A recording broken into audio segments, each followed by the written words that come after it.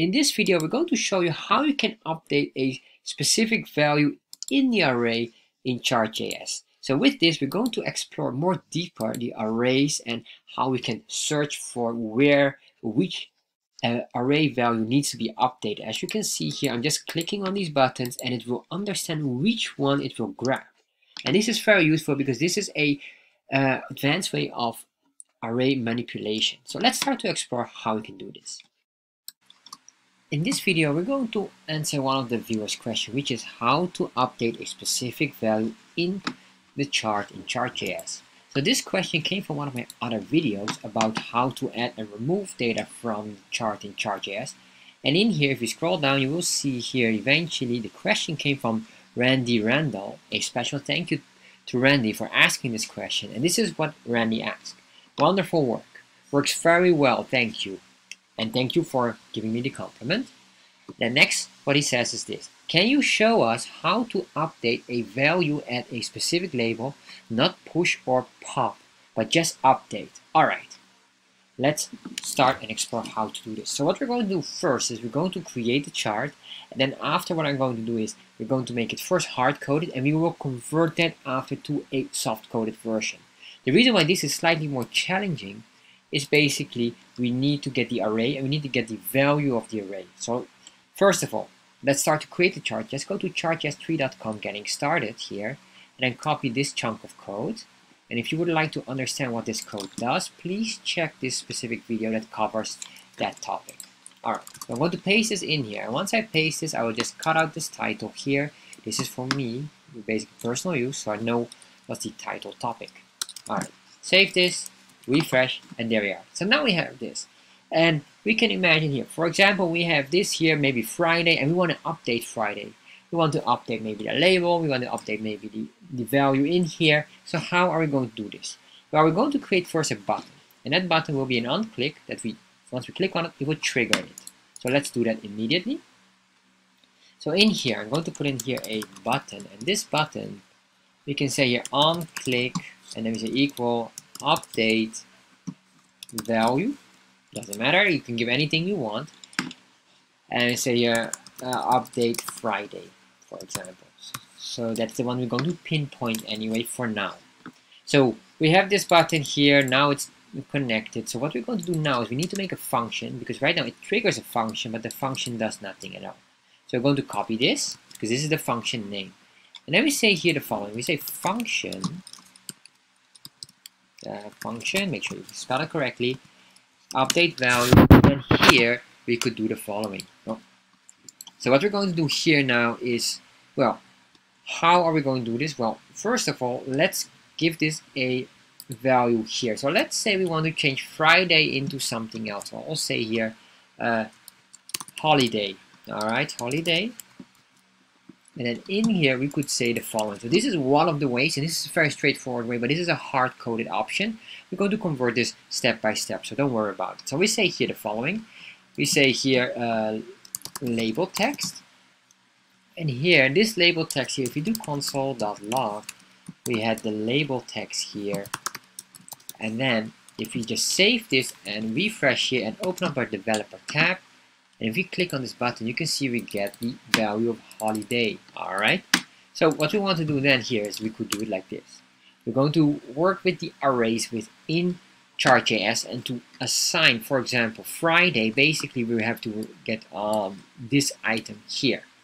Meaning we need to go from my chart. We're going to config, which is this here. So for my chart config, and in config, we can find here the data. And in the data, which is this constant here, we have to go to labels, and then we get the specific value here.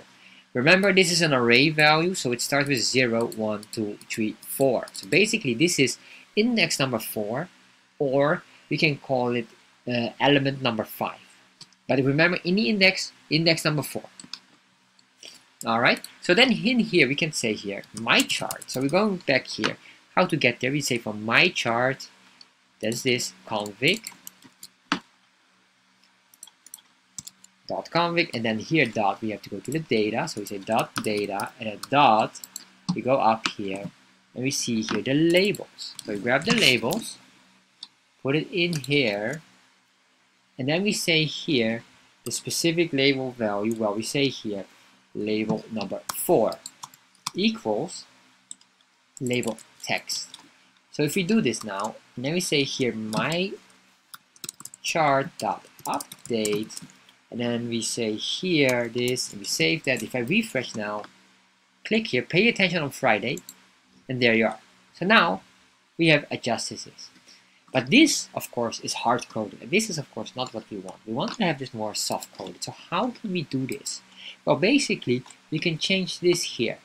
So let's go back to the button here. Let's convert this into Friday. And what we need to do now is basically we have this here. And this is very important what I'm going to show you, because what I'm going to show you now is we're going to extract the data or the position of that constant here of this array. So what we're going to do now is basically figuring out the value here. So what you can see here, this Friday, that's what we're going to change right now. So we have this Friday, and we want to make sure that we want to look into the labels. So what I'm going to do here is I'm going to create a constant labels equals. And I'm just going to move this. We position it here as a constant, and then we say your labels equals labels. All right. And then what we want to do here is eventually work with that label. What we want to do really is to search in this label constant array, or this array, where can we find Friday? We should extract then a number, right? Previously we put in a number here, or we had it hard-coded with some text, and we have here the number. But now we want to find it, make it intelligent in finding it. So how do we do this? Well, to do this, we need to work with the indexOf. And this is the reason why we created an array, because we need to extract the array, and then from there on we will work. So we say this. We say here the following. We're going to create a array. Well, we can say here constant, and then we say index number. Basically, that's what we really want. And then we say here the labels array, and then we say dot index of, and then here we get the label text. And the label text now is really matching with the array value. So we're going to grab that one. If we have this, what we want to do now, I'm going to comment this all out. We don't need this yet. Later on, we're going to use this. So we first want to validate what is the value we get here. So if I do a console log, we will now get here, and we expect the value of number 4. So if we save this here, refresh, click on update, you can see here number 4. That is nice. So we see here Friday. Friday will be converted into number 4. So once you have this, we can now play around with that. So if you want to change this item here, how will we change it? Well, basically we have here the index number. We can just replace this here. We can copy that. We would replace this here now, put it here in. Then we update this. We save this and refresh. So if I click here now, we say this. Let's see, equals label text. That is the Friday, of course. I realize that that is by default there. We cannot use this one here, but if we could put it here, let's say hard-coded text, holiday. All right, so if I refresh, update, now it updates automatically. Pay attention here. If you're going to change this, instead of Friday, we put here now Sunday. Then you will see that the holiday or the label will change on Sunday. Click on that, and you can see here now it matches and it searched for this. All right, so the regression was not the label to adjust, but maybe the values here specifically in. All right, so let's start to look at that. So what I'm going to do is we're going to put another item, and this item will be specifically focused on the numbers itself. So if we go to the numbers, what we need to do here is we need to go in here in data, and this is the one we want to replace. So how do we do this? Well, very straightforward. We can say here my chart.config.data. All right. Then now we're not going to labels anymore, but we go to data sets. But data sets is a bracket, meaning this is an array as well. So this is data set number 0, or the first data set element, which we call data set index 0. And remember, you can add up more data sets by copy pasting this, but we will only focus on this data set here. So data set 0,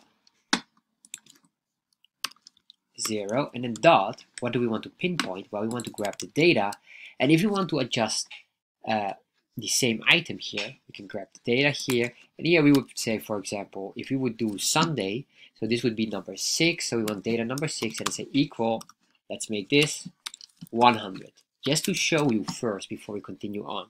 So make sure you save this, and once you save this, refresh, pay attention here, update, and now this is 100. Alright, so we have now updated, but it's still hard-coded. Since we have this part here, or sorry, this form, the index number, we can use this and replace this one here now. I save that, refresh. Alright, so this works now, completely soft-coded. So what we can do now here is, well, we can keep this here, but we want to maybe change the numbers. So let me show you here something else. This is the final item, so we can make multiple buttons and adjust anything we want here.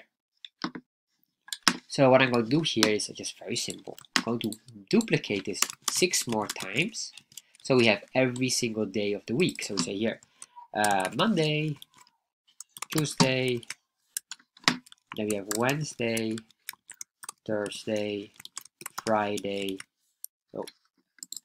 and Saturday. And next, what I want to do here, I want to put in another value. So let's say Monday is associated with a value of 5, and this one will be of 10, 15, let's say 18, 21, 24, and finally 27. So once we have this, we can save all of this, but this would mean that this parameter must be also recognized in here. So we only have the label text right now. So what we're going to add up now is not the label text, but we're going to add up here, let's say label value, which would be your label val, it doesn't matter, anything you want. Basically here now, you will see if I do a console log, it will recognize that we have this label value selected. Save, refresh, and now if I click on this, update, alright, this is Monday, and you can see here number 5, and you do this one here, it will need number 27, which is correct, and I realize that we need to rename this. Sun, set, Friday, Thursday, Wednesday, Tuesday, and Monday. Alright, save that again, refresh. So we have all of these dates. You can see here everything works, but it's still hard-coded with the value here. Don't worry about it. You can see this value here being shown, so this works nicely. So we're going here, and we're going to just grab this label value, put it in here, save that, and refresh. Now we will see here, this will be number 5, and 10, this should be 15, and after it's +3 every time. Alright, and you can see everything changes here. What happens if you would click again, it will say here -1 now. So why does it say -1? Well, the answer is simple. The answer is basically because we changed the array, it cannot find it anymore in the array. So what we need to do here basically is not only changing this, we should not change the array here. Well, we were not planning to change the array, but if you would change the array, we need to duplicate basically this array first. So that will be more important. I will show that in another video. For now, I'll just keep it like this. I'm going to remove this because we don't need to have the holiday. And if I now refresh, you should see here now, this works nicely. Alright, so now we have this adjusted. And if you want to go just one level or even advanced, we could put it here in the index. We put a number with a input type number. You put in a number and then you update it, and it will update then that matching number.